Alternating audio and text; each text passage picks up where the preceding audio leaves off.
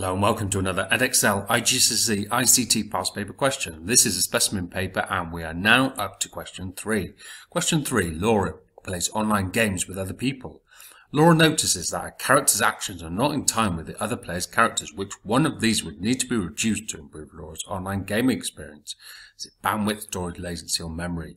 So with a question like this, it's always with a lag, with a delay. We're always looking at latency. The correct answer to this question is latency. B. A Blu-ray disc is listed as being able to store 50 gigabytes, that's gigabyte, not gigabytes, of data. Construct an expression to show how many bits are in 50 gigabytes. So we start with 50 and we're creating an expression. We're not going to actually calculate it because remember we don't have a calculator and any attempts at calculations are ignored anyway. So we do 50. Then we multiply it by 1024. Now, as this is gigabytes, it's going to be 1024 to the power of 3 because 1024, okay, 50 multiplied by 1024 gets us to megabytes. Multiply it by 1024 to kilobytes. Multiply it by 1024 to get us to bytes. So, if we're given a question like this, gigabytes, we need to multiply it by 1024 3 times. So it's 1024 cubed. You can do to the power of 3. Then we need to say there's 8 bits in a byte, so we multiply it by 8. And that is the correct answer, and that is 3 marks. I have not attempted to work that out, and that gives me 3 marks there. C. Which one of these is used to identify a games console on a network? Is it SIM, MAC, HTTP, or NFC? Okay, the answer to this is Media Access Control Address. The address which is created in the factory, whatever device it is, console, device, to give it its correct identification, that is the MAC address for that one. Let's scroll down and look at D. Identify the device that uses solid state storage. I've got a USB, I've got a magnetic hard drive, I've got a Blu-ray disc, and I've got a magnetic tape. And again, look at that. There are no actual labels to that, so I've got to work it out myself. The only one, the possible answer that could be here is solid state, is the USB stick here, which is the USB drive, which is the correct answer to that question. E. Explain one benefit of using magnetic storage with games console. Now this is quite an unusual question. You could easily get this wrong if you didn't read the question carefully, because usually we assume a games console, we want a solid state drive. So we've been asked to write a benefit of magnetic. So the benefits really are that it is cheaper to make the device more marketable, really. That's the only kind of thing I'd want to write there. So that's the answer I've got for that one. E2, explain one benefit of using solid state storage with a games console. So now we're thinking about probably what most people would specify with their games console solid state. We're thinking about faster access times. So games will load faster. It's more resilient. So if the games console gets knocked about, it won't damage the hard drive. So for my answer, I've gone with solid state here. That has faster access time, so your game will load faster. F. Recommend one peripheral device that can be used with a games console to enhance the user experience when gaming. Give a reason for your answer. Okay, so thinking anything we'd use, we could say, for example, VR headset, which will provide me with a more immersive experience, which is what I'm going to go for. So I'm going to say VR headset, 1 mark. Okay. Reason for 2 marks, to give me a more immersive gaming. So there's my answer there, to give me a more immersive gaming experience. And what that means is kind of feel more involved in the game, kind of really involved in the game and actually in the game.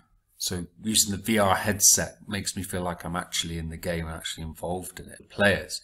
G. Laura's games console uses a proprietary operating system. Which one of these describes a proprietary operating system? Right, the answer for this is A. It is owned by a company.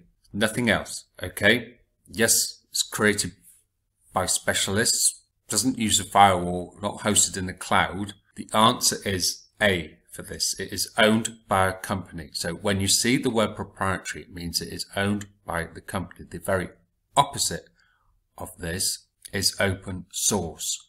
open source, is not owned by a company and can be changed and edited however you want it. H, a smartphone can be used to play games and make calls, take photos. Take the term used to describe this type of device. Okay, it is a multifunctional device. This is also something called convergence, where lots of devices are sort of merged into one. So we think about our smartphone. We've got a GPS in there. We've got a calculator. We can make a call on there. We've got internet access. We've got lots of things that used to take several different devices can now be merged into one.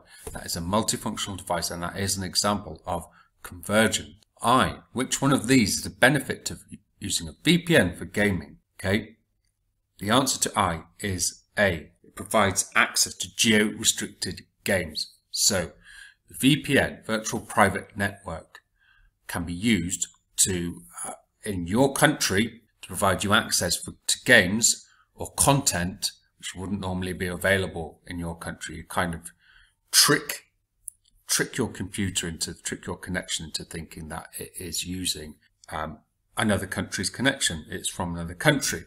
Now this happens through the use of tunneling to provide us with a secure access to a private network. So the computer, your internet, is like it's in another country. J, Laura receives an email, and this is the email. Bit carefully, okay? List 3 items in figure 2 that may cause Laura to believe this is an attempt at fraud. So what are we looking at here? The first thing to look at is where it's from. Does that look like a legitimate email address to you? G00glmail.com. So that's the first thing I could perhaps note down. The email address is what I noticed first there. Okay, let's have another look. What else have we got? Spelling mistakes. Okay, spelling errors cancelled there. As a teacher, that's kind of the second thing I might notice is spelling mistakes. So spelling mistakes is probably a giveaway that that isn't from a bank or a legitimate financial authority. And what else do I notice? Well, it's a dear account holder. So I don't actually know the person's name.